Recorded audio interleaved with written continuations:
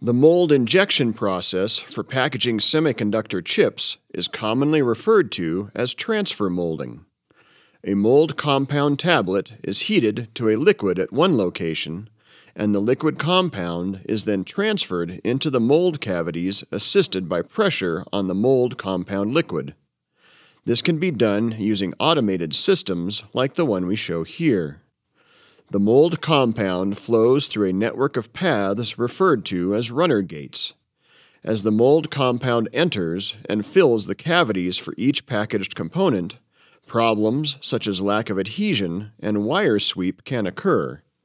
This means that packaging engineers must create mold compound formulations that provide an appropriate level of hardness, adhesion, cure time, moisture resistance, and cause minimal change to packaging elements like the bond wires and die surface. Packaging engineers may also model the flow of the mold compound and adjust the runner gate design to further ensure that there are no problems.